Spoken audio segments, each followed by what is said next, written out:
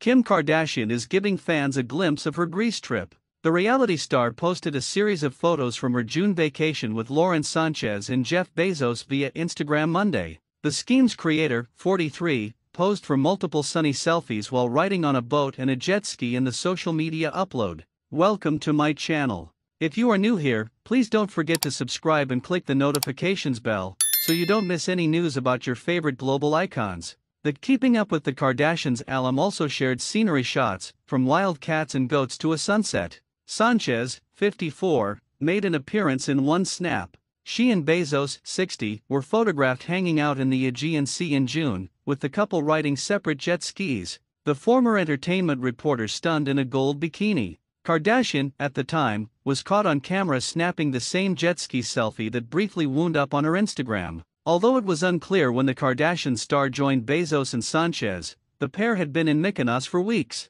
The duo were living on the Amazon founder's super big boat, with a source telling Page 6 Lauren has been seen flying a helicopter on and off their support boat, where they keep all their toys, helicopters, speedboats, and other water toys. Kardashian has publicly been friends with Bezos and his fiancée since 2022, when she and then-boyfriend Pete Davidson went on a double date with the couple. Last year, the pals attended Beyoncé's Renaissance tour and went out to dinner in New York City with Nicky Hilton. Sánchez was also present for Kardashian's birthday celebrations in October 2023, which was documented on a June episode of the Hulu show. The helicopter pilot is friends with other A-listers, including Chrissy Teigen and Eva Longoria. The former defended Sánchez in April when restaurateur Keith McNally called her revolting, with Teigen writing via Instagram that her pal is incredibly dynamic, accomplished and kind.